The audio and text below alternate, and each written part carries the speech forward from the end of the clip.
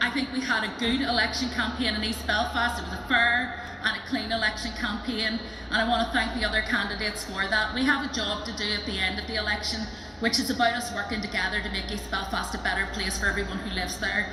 That has to be the focus from now on. The election is over and the hard work starts here, and I look forward to working with all of the candidates to try and make that a reality.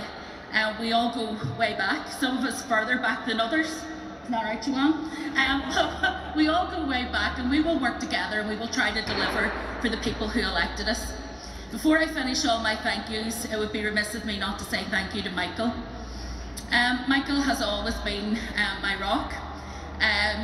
Behind every good politician there is probably a better politician pushing them on, and I think that's the case in the Long household. I just want to say thank you to him. He did not falter despite all of the things that were going on during this campaign. I don't know how I could do it without him, and I just want to say thank you to him because he is an incredible person and a selfless one, and I just want to say so much thanks, and so much of this success is owed to you, so thank you for that. Finally, you'll be glad to hear, before it gets any more emotional, I want to say a huge thank you to the Deputy Returning Officer, to our staff, to the press and to the members and to the people who run the facility.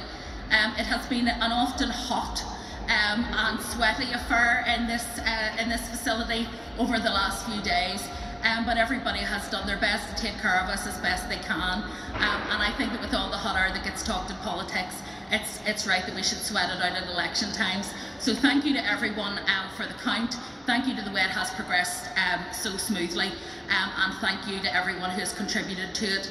And last and of course not least, thank you to the people of East Belfast. I owe you a huge debt of gratitude. You've put your trust in me yet again, and I will not let you down.